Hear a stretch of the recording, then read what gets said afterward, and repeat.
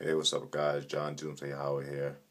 I want to talk about the Boston Marathon bobbing, about Timberland, and say yes, that he did train that white crew before, and yes, I sparred with him before, and I just want to clear the white crew's name up that, you know, even though he trained with us, we have nothing to do with that terrorist stuff.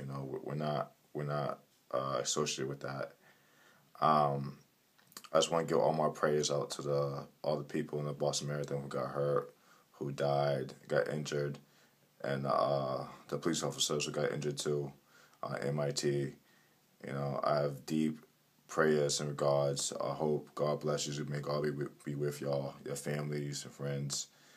I just wanted to say that we had nothing to do with that, and I'm so sorry for the families out there. Quick story I want to tell you. It's weird. I used to spar with this guy.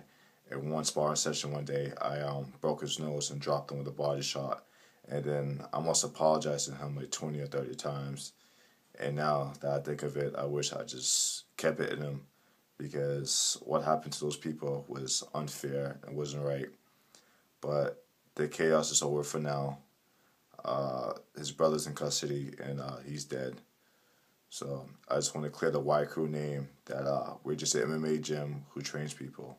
That's it. And God bless to all the people out there. Thank you to all the Boston Police, State Police, all the government officials out there. Thank you so much for putting this crisis to an end. And thank you all.